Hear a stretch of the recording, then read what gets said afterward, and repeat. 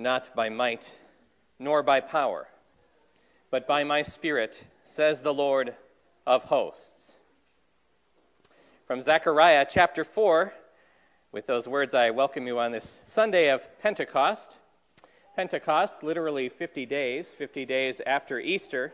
We conclude the season of Easter today and begin a new chapter in the story of our faith. Pentecost is about the coming of the Holy Spirit. The Holy Spirit comes among us, as we hear in Acts chapter 2, also in a different way, described in the gospel reading today. Not by might nor by power, but by my Spirit. How does the Holy Spirit work? The Holy Spirit is not only active in miraculous ways, but works oftentimes in much more mundane ways. The fact that any of us are here, the fact that any of us believe, even though we might perceive it as such, really, the fact that any of us believe is because of the power of the Holy Spirit through the Word of God. God calls to us, and the Spirit is active to create in us that faith that God desires to find in us. With that word from Zechariah, I welcome you on this Sunday. I see many people wearing red, and that's great. Red is a symbol for this Sunday because of the reading from Acts chapter 2. The Holy Spirit comes on the disciples of Jesus, and it looks as though it is a tongue of fire on the top of each head. If you're not wearing red, however, we'll let you stay. Really, it doesn't matter one way or the other, but glad to have you here regardless. Some announcements I want to share before we continue. First of all, this is the last Sunday of the year that the choir will be singing, or the last Sunday during the school year, of course, now that we're at the end of that. Last Sunday of this season that the choir will be singing. So many thanks to all choir members for your gifts of music throughout the year, and Diane especially for conducting. It has been a wonderful year. We have made some very beautiful music together. So we look forward to the last Sunday for this season today, picking up in the fall. And during the summer, we'll have various other types of special music offered by people who have been involved in the choir and what else. We're also thankful for the handbells and their participation today. The funeral service for Dean Boyer was held here at the church on Thursday, so blessed be his memory. Tomorrow is Memorial Day, so the church office will be closed. We will have in town here the traditional Memorial Day parade, and I believe that all starts at 10 o'clock, but I could be wrong. And we remember, in a different way, we remember those who have given their lives for the freedom that we enjoy today. I also want to announce that there is an announcement on this on the bulletin board out by the elevator, but if anyone knows anyone who could benefit from this, the details are on the sheet that you can see on the bulletin board, but there are free eye exams in Thornville, Somerset, also in Crooksville, scheduled for different times in the month of June. So June 14th will be in Thornville here. So if you know of anybody who could benefit from that, please take a look at that. I believe those are all of the announcements that I have to share with you. So on this Pentecost Sunday, I invite you to stand as you are able as we pray.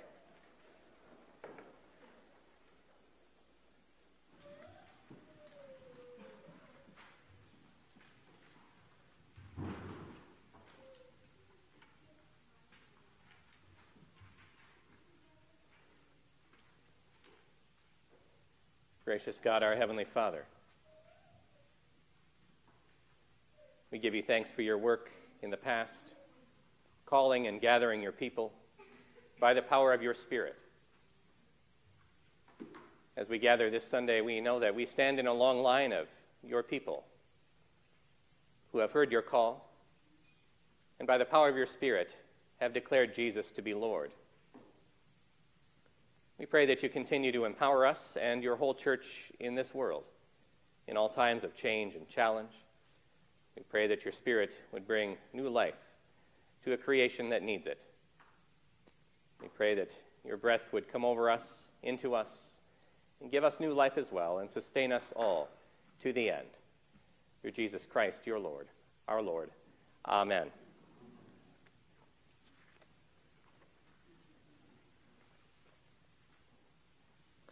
In the name of the Father, and of the Son, and of the Holy Spirit.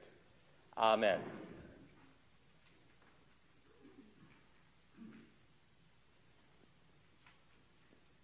Almighty God, to whom all hearts are open, all desires known, and from whom no secrets are hid, cleanse the thoughts of our hearts by the inspiration of your Holy Spirit, that we may perfectly love you and worthily magnify your holy name. Through Jesus Christ our Lord. Amen.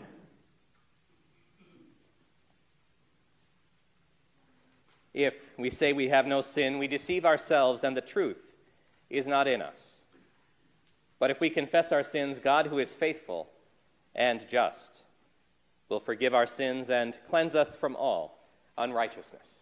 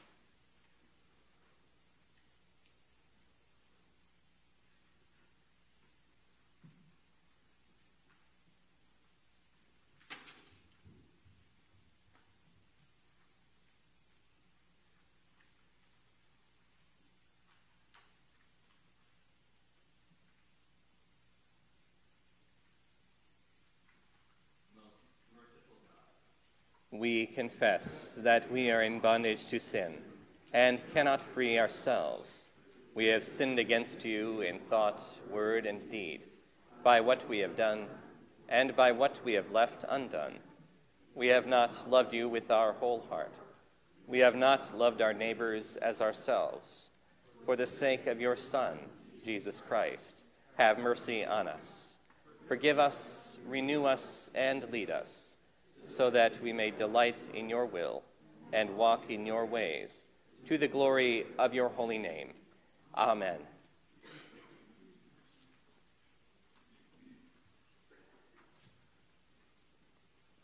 The good news in which we share is that Almighty God, in his mercy, has given his Son to die for us, and for his sake forgives us all our sins. As a called and ordained minister of the Church of Christ, and by his authority, I therefore declare to you the entire forgiveness of all your sins, in the name of the Father, and of the Son, and of the Holy Spirit. Amen. Let us sing the Pentecost hymn, number 161.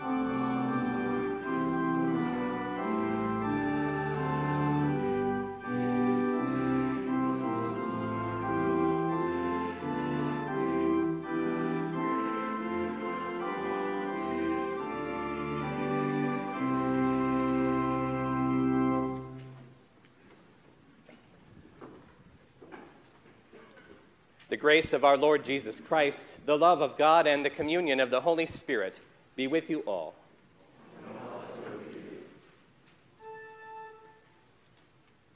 In peace, let us pray to the Lord.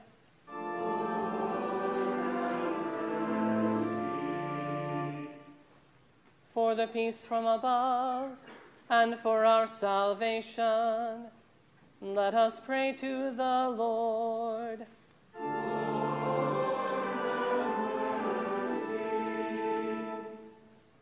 For the peace of the whole world, for the well-being of the Church of God, and for the unity of all, let us pray to the Lord.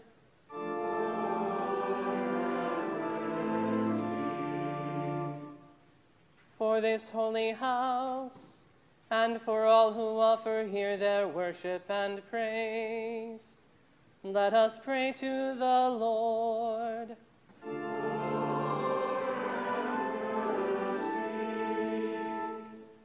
Help, save, comfort, and defend us, gracious Lord. Amen.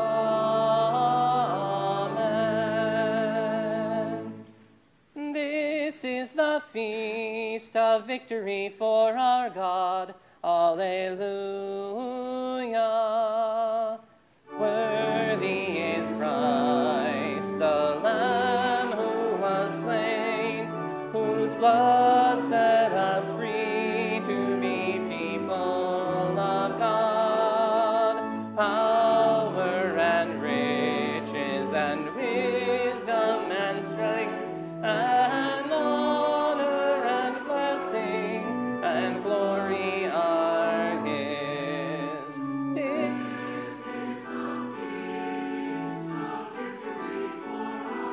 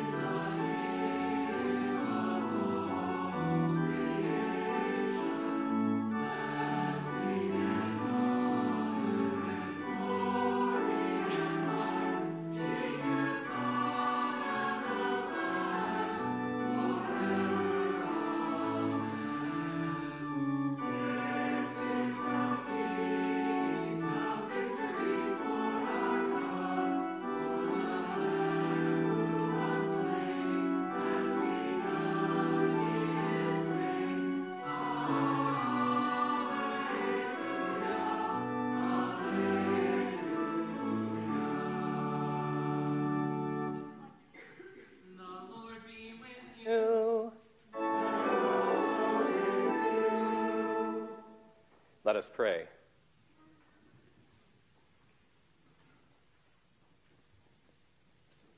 God, the Father of our Lord Jesus Christ, as you sent upon the disciples the promised gift of the Holy Spirit, look upon your church and open our hearts to the power of the Spirit. Kindle in us the fire of your love and strengthen our lives for service in your kingdom. Through your Son, Jesus Christ our Lord, who lives and reigns with you in the unity of the Holy Spirit, one God, now and forever. Amen. You may be seated.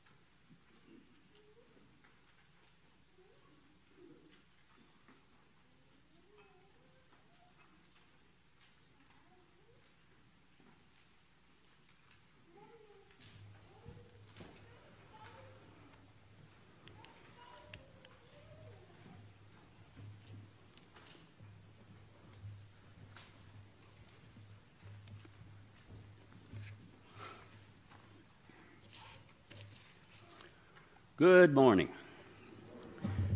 Just 4 days ago, Becky and I spent several hours in the Rome, Italy airport, and we heard a cacophony of voices, sounds, languages, most of them undecipherable to us, and I think we can relate just a little bit to the people in this first lesson.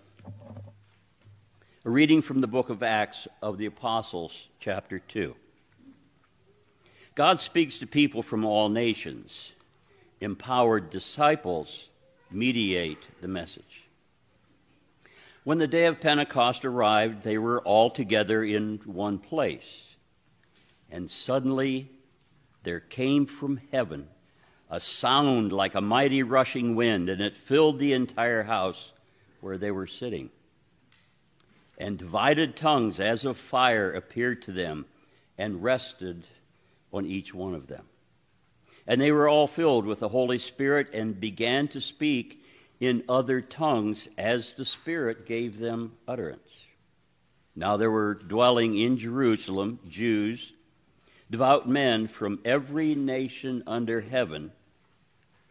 And at this sound the multitude came together, and they were bewildered, because each one was hearing them speak in his own language. And they were amazed and astonished, saying, "Are not all these who are speaking Galileans? And how is it that we hear, each of us, in our own native language? Parthians and Medes and Elamites, and residents of Mesopotamia, Judea and Cappadocia, Pontus and Asia, Phrygia and Pamphylia, Egypt and the parts of Libya belonging to Cyrene, and visitors from Rome, both Jews and proselytes, Cretans and Arabians. We hear them telling in our own tongues the mighty works of God." And all were amazed and perplexed, saying to one another, "What does this mean?" But others, mocking, said, "They're filled with new wine." But Peter, standing with the 11, lifted up his voice and addressed them. "Men of Judea and all who dwell in Jerusalem, let this be known to you, and give ear to my words. For these people are not drunk, as you suppose, since it is only the third hour of the day. But this is what was uttered through the prophet Joel. And in the last days it shall be, God declares, that I will pour out my Spirit on all flesh, and your sons and your daughters shall prophesy, and your young men shall see visions, and your old men shall dream dreams. Even on my male servants and female servants in those days I will pour out my Spirit, and they shall prophesy. And I will show wonders in the heavens above and signs on the earth below, blood and fire and vapor of smoke. The sun shall be turned to darkness and the moon to blood before the day of the Lord comes, the great and magnificent day. And it shall come to pass that everyone who calls upon the name of the Lord shall be saved." The word of the Lord. God. Psalm 104 will be chanted alternately by the cantor and the congregation.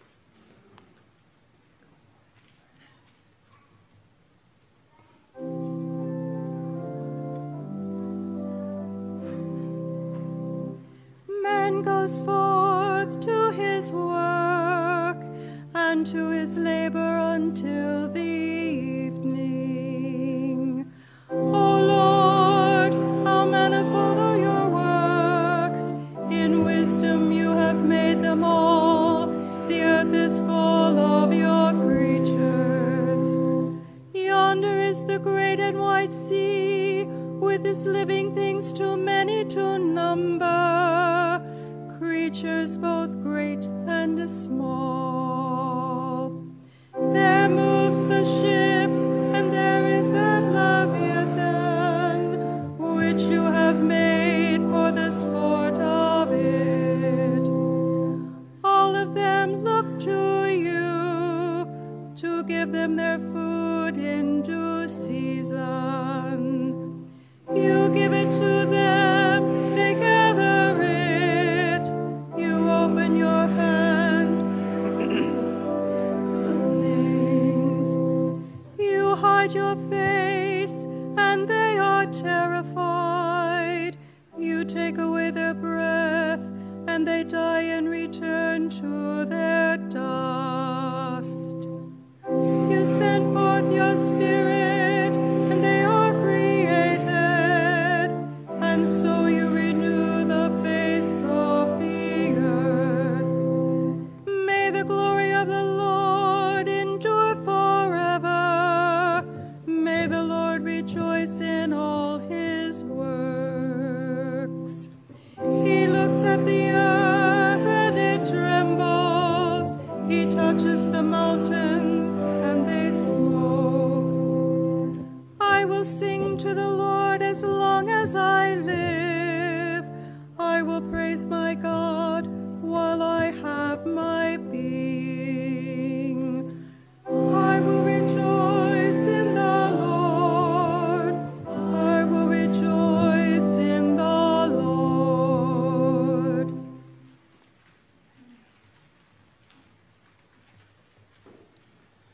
The second lesson is a reading from the 12th chapter of Paul's first letter to the early church in Corinth. God, the Holy Spirit, gives us a variety of gifts. Above all, the Holy Spirit empowers us to declare Jesus is Lord. It is written, "And no one can say Jesus is Lord except in the Holy Spirit." Now there are varieties of gifts, but the same Spirit. And there are varieties of service, but the same Lord. And there are varieties of activities, but it is the same God who empowers them all in everyone. To each is given the manifestation of the Spirit for the common good. For to one is given through the Spirit the utterance of wisdom, and to another the utterance of knowledge according to the same Spirit. To another, faith by that same Spirit. To another, gifts of healing by the one Spirit. To another, the working of miracles. To another, prophecy. To another, the ability to distinguish between spirits. To another, various kinds of tongues. To another, the interpretation of tongues. All these are empowered by one and the same Spirit, who apportions to each one individually as he wills. For just as the body is one and has many members, and all the members of the body, though many, are one body, so it is with Christ. For in one Spirit were all baptized into one body, Jews or Greeks, slaves or free, and all were made to drink of one Spirit. The word of the Lord. Thanks be to God.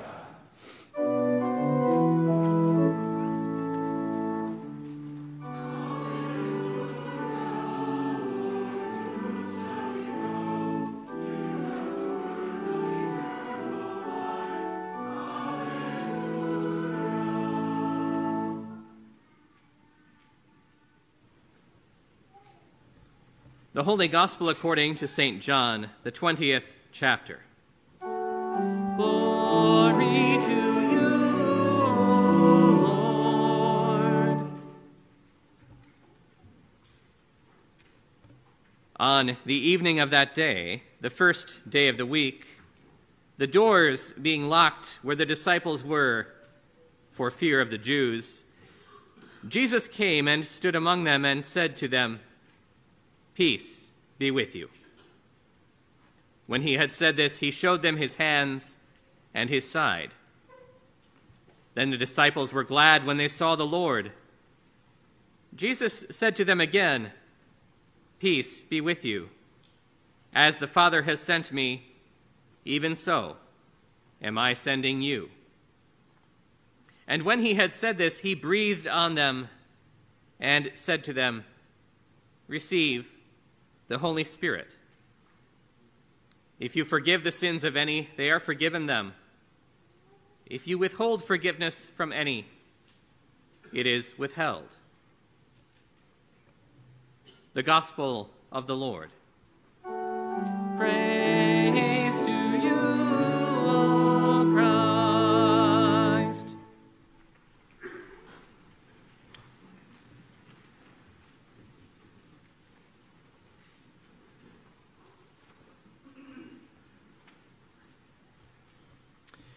On the list of things that we take for granted on this earth, which is a very long list, at least if you're myself, breathing ranks toward the top of the list. There are a lot of things that human beings need to survive, but for sure, breathing is absolutely essential for life. But it's one of those things that it's funny that we don't recognize it until it's gone. I remember when I was in elementary school during summer break. It was the middle of the summer. I was at the local county fair.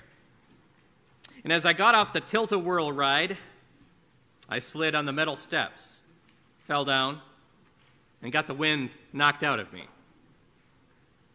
Sounds like no big deal, but the fact that I still remember it all these years later says that it's a significant thing. As a 10-year-old, it was quite the scary experience. I could see.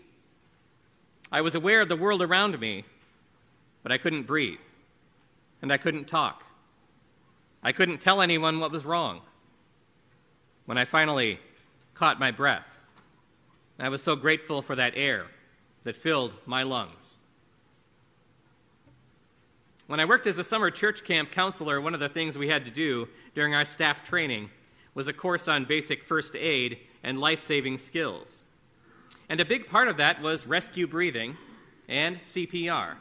And I'm sure that many people here have had to do the same thing. They taught us how to make sure someone's airway was open before we started breathing for someone else. Otherwise, the air would not get into their lungs the way it needed to. When the Bible talks about what we call the Holy Spirit, in both the Hebrew and Greek languages of the Old and New Testaments, it is the word for breath or air. Pneumatic refers to pressurized air power, and it comes from the Greek word pneuma, meaning wind, breath, or air. Every Sunday that Pentecost comes around every year, 50 days after Easter, we hear of gathered disciples, divided tongues as of fire, and people speaking in foreign languages. The disciples of Jesus are gathered, and they receive the Holy Spirit in a particular way. The Holy Spirit appears to them, and there are what appear to be tongues of fire above their heads. And the Spirit gives them the ability to witness to what Jesus has done. There are people there from all over the world, Jewish people who speak lots of different languages, and the Spirit empowers the witness of God's people. We have in the Gospel reading a somewhat different version of Pentecost. John tells of the Holy Spirit in a rather different way. Scholars of the Bible sometimes call these verses in John chapter 20 the Johannine Pentecost. In other words, John's version of the gift of the Holy Spirit. This is not 50 days after Easter. The scene described by John takes us back to Easter, the evening of Easter. And there are 10 of Jesus' disciples gathered. As we learn in the following episode, the disciple named Thomas is not there for whatever reason. Things are uncertain. This was a scary time. I would imagine just as scary as when I got the wind knocked out of me as a 10-year-old at the county fair. These 10 disciples of Jesus still lived in the wake of the horror of Good Friday. They feared for their lives, but they also feared for their future, even if they continued to live. How would they go on? How would their life have any meaning? The one on whom they staked their life was dead and gone. Their faith was shaken. The wind was knocked out of them. I discovered something interesting. This is why it's always important to look at Bible translations with a critical eye. In the English Standard Version of the Bible that you have in your bulletin, it says that Jesus breathed on them and said to them, "Receive the Holy Spirit." That's the translation choice they made, and a lot of choices get made when you translate something. But one part of speech can make a world of difference. A preposition, a small word, can modify how we look at something. There's a big difference between saying you are on a mountain and saying you are under a mountain.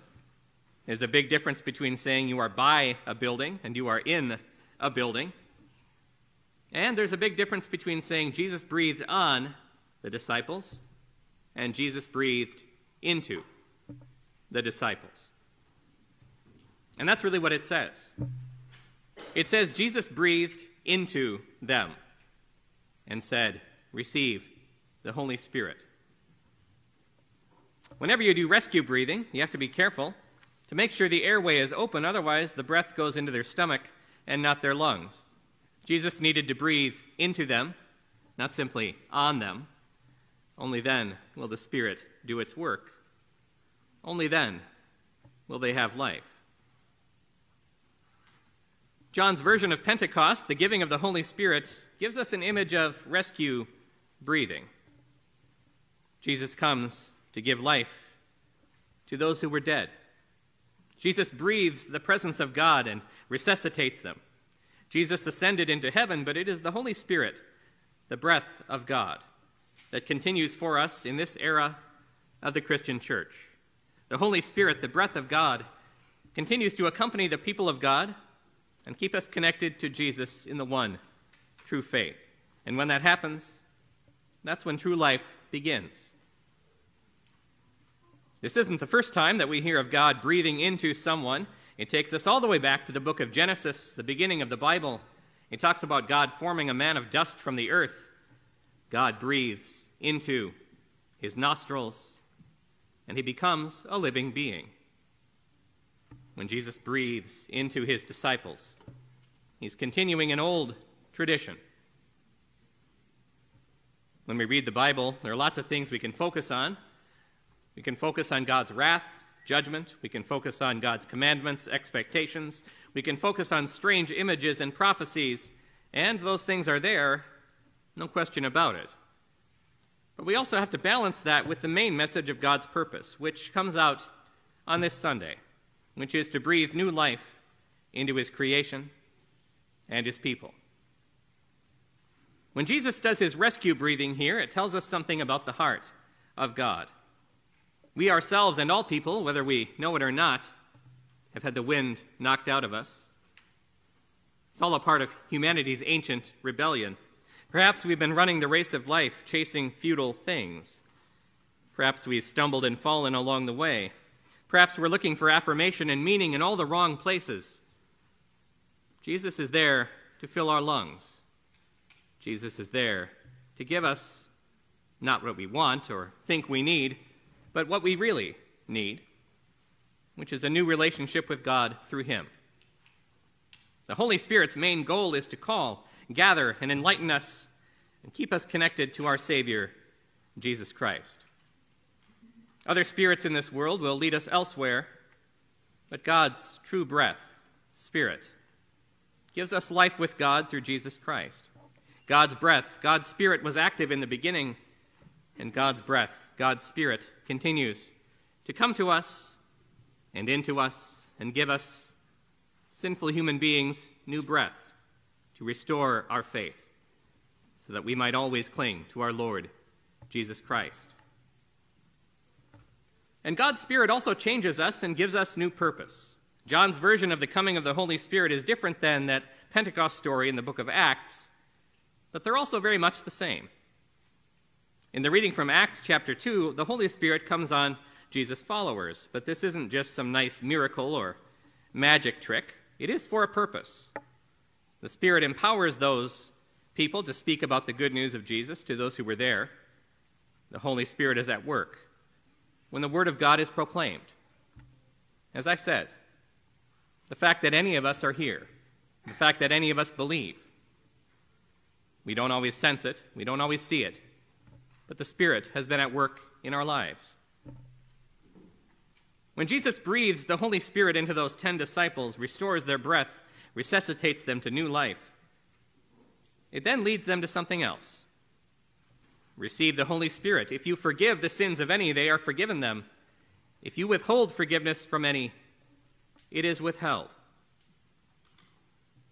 Now, we can hear this in a couple of ways. We can hear these words in a legalistic sort of way, but we can also hear them in a more life-giving way. This is one of the places in the Bible that we say Jesus gives us, his church, the ability to declare people's sins forgiven. And on the flip side, he gives us the ability to declare people's sins not forgiven. And that's true. In the church, the technical term for this is the office of the keys. Sometimes you'll see artwork in churches with 2 keys, like on the cover of your bulletin today, that artwork. 2 keys. The one key represents declaring that God forgives us as we repent of our sins. The other represents declaring that God does not forgive those who do not repent of their sin.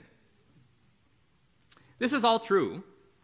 It's not a comfortable thing for us to do, but if someone is doing something really wrong and thinks that's just okay, we say with love and compassion, no, it's really not. But it doesn't end there. When you look at this chapter as a whole, the focus is not so much on keeping a balance sheet of people's sins and wrongdoings. It's not about receiving some sort of power trip to declare God's forgiveness and withhold it whenever we want, because the motivation is the breath, God's Spirit, the love of God, love that comes from God. Jesus gave rescue breathing to those disciples, and then Jesus calls them to carry that same life-giving breath to the rest of the world. And if they don't, then other people will not know of their need for Jesus, and they won't receive the rescue breathing he provides. When we look at others around us, we're not called to compare ourselves in terms of our righteousness. We are called to see that others who have the wind knocked out of them have the same need for God's breath as we do, so that they might also breathe deeply of God's love and redemption. So we can say, your forgiveness is withheld, your sin remains, but that's not where it's supposed to end, because that's supposed to lead into being able to say, yes, your sin is forgiven, as the Holy Spirit calls you and gathers you. God has a purpose for not only our lives as individuals, but for his people. And God has a love for the world that first began to go out on Pentecost so long ago. And the Holy Spirit, the life-giving breath of God, is still among us where the word of Jesus is proclaimed, not by might or by power, but by my Spirit, says the Lord in Zechariah, as we have received rescue breathing from Jesus. God uses us to speak that same word. And that's what being a congregation of God's people is about. If we think about our purpose, if we think about a mission statement, that's really what it all flows from. May it be so among us. Amen.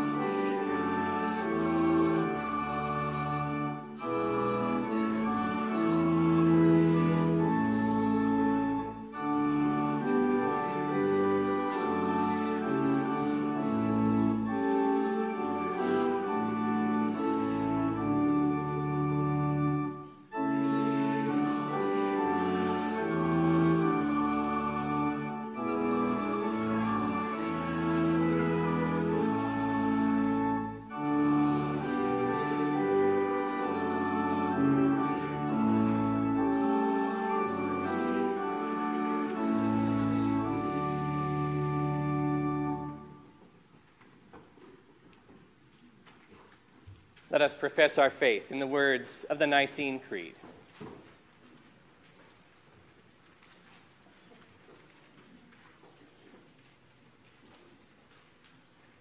We believe in one God, the Father, the Almighty, maker of heaven and earth, of all that is seen and unseen.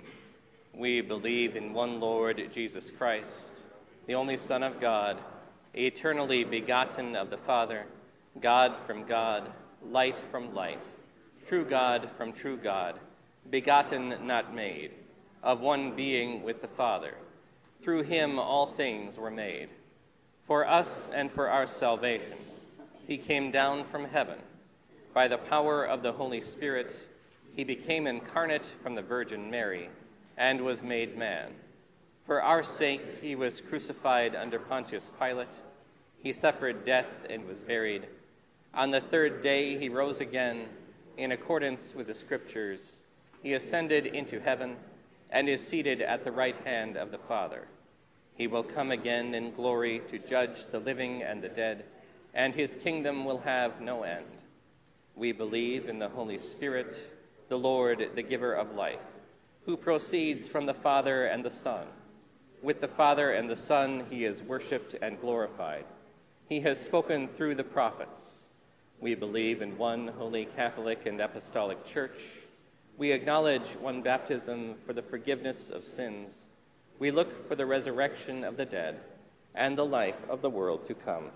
Amen.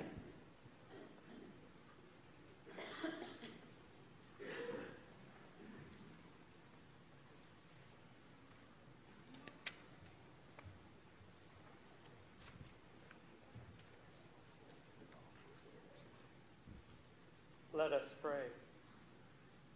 Lord God, Heavenly Father, when you filled the disciples with the Holy Spirit, souls were called, gathered, enlightened, and sanctified. Likewise, fill our congregation and the whole Christian church on earth with the Holy Spirit. Lord, in your mercy, hear our prayer. Almighty God, you delivered your word through Moses and the prophets and fulfilled your word in Christ. He was planted in death for our sins and raised for our justification. Lord, in your mercy, hear our prayer. Almighty God, you have promised that all who drink your living water will well up to eternal life. Help us show forth in holy lives the fruits of the Spirit and live with love toward our neighbor. Lord, in your mercy, hear our prayer. Lord of hosts, we give thanks for those who have served our nation through military service and service at home. We remember with gratitude those who gave their lives for us and the cause of freedom.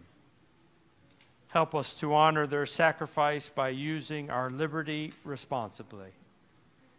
Keep safe all who travel. Bless our nation and help us to protect and increase the privileges we have for those who follow us. Looking always to you. Let us look to those who are persecuted or are under attack from foreign entities. Lord, in your mercy, hear our prayer. Light of this dark world, you have sent your Holy Spirit to your church as the Comforter. Soothe the wounds of your people. According to your will, bring restoration to broken families, heal the sick, uplift the depressed, provide for the poor, uphold the forgotten, and answer the prayers of all who call out to you. Especially this day, we lift up to you the families of Dean Boyer, Betty Schell, Roger Maddox, Dr. Mark Stewart, Patty Scott, and Steve Large. We pray for Barb Holbrook, Donna Weingardner, Shirley Smith and Greg Thomas, for Martha Lutz, Dave Schreider and Ron Perrin, for Crystal, Bob Tolliver, for Bernard, for Julie's mom, for Keith, for Bob Little, for Kristen and Scott, and for Tia Benton, and all others we now name before you.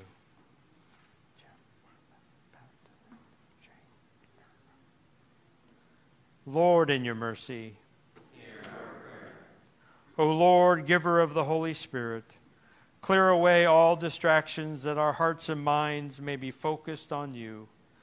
As Christ comes to us in the bread which is his body and the cup of his blood, help us to receive your gifts with faith and to live from them. Receive our praise and thanksgiving as tokens of our trust in you. Lord, in your mercy, hear our prayer. Into your hands, O Lord, we commend all for whom we pray, trusting in your mercy through your Son, Jesus Christ our Lord. Amen. The peace of the Lord be with you always. And also with you.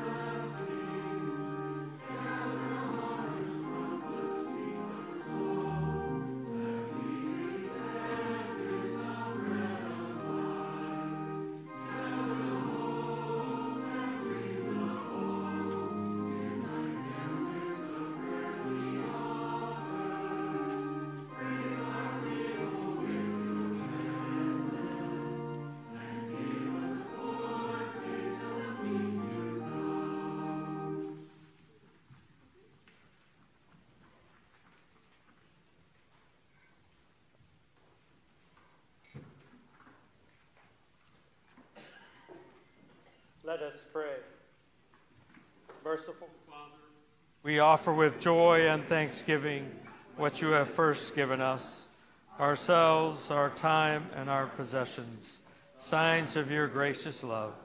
Receive them for the sake of him who offered himself for us, Jesus Christ our Lord. Amen. The Lord be with you.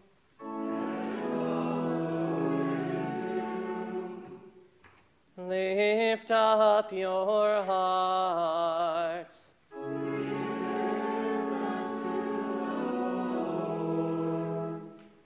Let us give thanks to the Lord our God.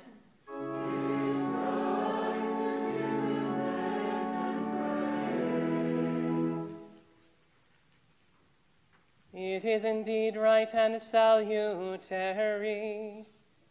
that we should at all times and in all places offer thanks and praise to you, O Lord, Holy Father, through Christ our Lord, who rose beyond the bounds of death, and on this day, as he had promised, poured out your Spirit of life and power upon the chosen disciples. At this the whole earth exults in boundless joy. And so with the church on earth and the hosts of heaven, we praise your name and join their unending hymn. Holy, holy, holy Lord.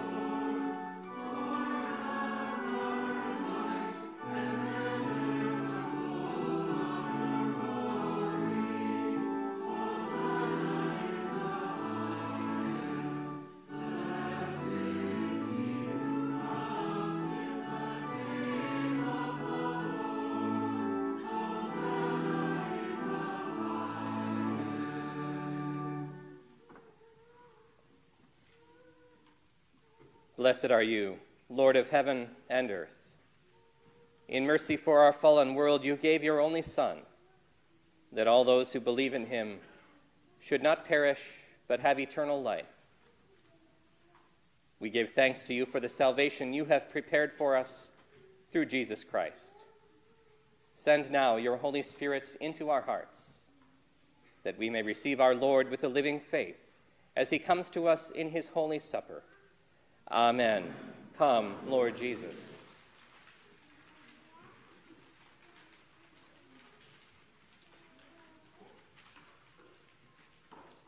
In the night in which he was betrayed, our Lord Jesus took bread and gave thanks, broke it and gave it to his disciples, saying, "Take and eat. This is my body, given for you. Do this for the remembrance of me."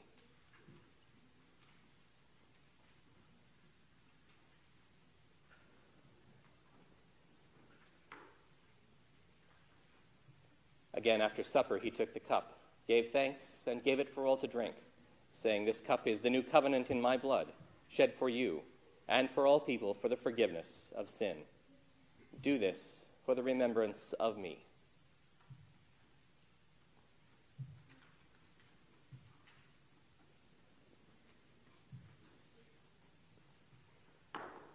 Lord, remember us in your kingdom, and teach us to pray. Our Father, who art in heaven, hallowed be thy name. Thy kingdom come, thy will be done, on earth as it is in heaven. Give us this day our daily bread, and forgive us our trespasses, as we forgive those who trespass against us. And lead us not into temptation, but deliver us from evil. For thine is the kingdom, and the power, and the glory, forever and ever. Amen. Alleluia, Christ our Passover Lamb is sacrificed for us.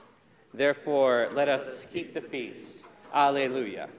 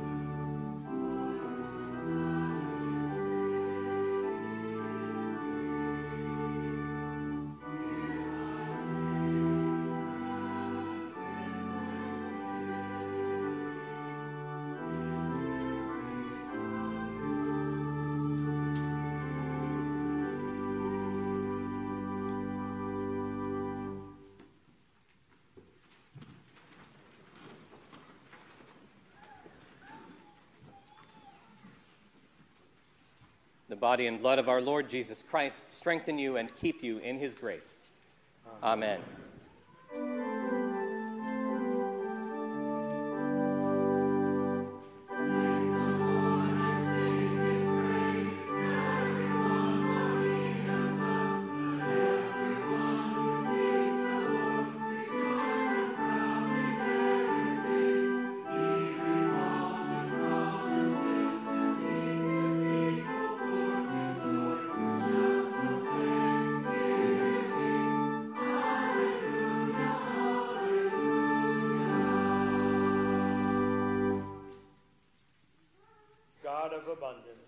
With this bread of life and cup of salvation, you have united us with Christ, making us one with all your people.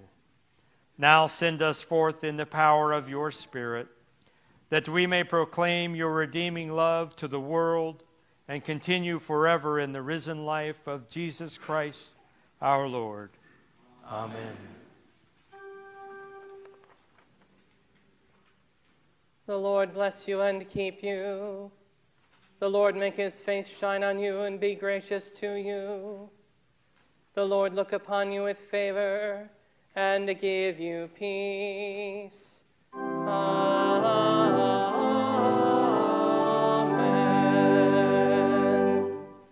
Go in peace, share the good news. Thanks be to God.